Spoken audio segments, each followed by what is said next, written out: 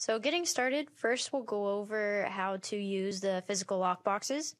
So as you can see on the right hand side of your properties page will be your available lock boxes.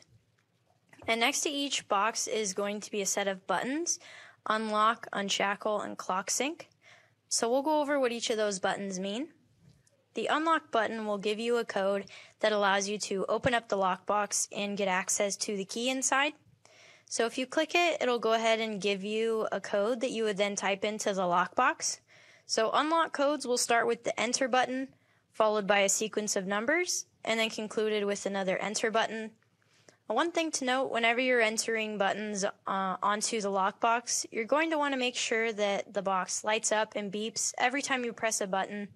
Otherwise, it's not recording what you're inputting. So again, just be sure that the box is lighting up and beeping every time you do press a button. Next, we have the unshackle button. This will give you a code so that you can unhook the U-bolt on the top of the lockbox so that you can place it on and off properties. So when you click it, it will go ahead and give you a code that you would type into the lockbox to again unshackle it. The unshackle codes start with the function button, followed by another sequence of numbers, and then concluded with the enter button. Next, we have the clock sync button.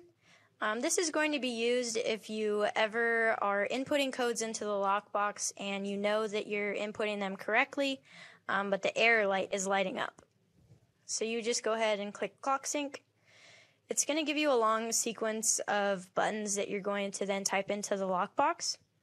And then once you enter in these two different codes here, you would just go ahead and then test it with an unlock or unshackle code. But once you enter in the clock sync, the box should start working for you again. Now, you shouldn't have to use this button very frequently. We do just give it to you as your first step in troubleshooting if that error light is ever illuminating for you when you're entering in codes improperly.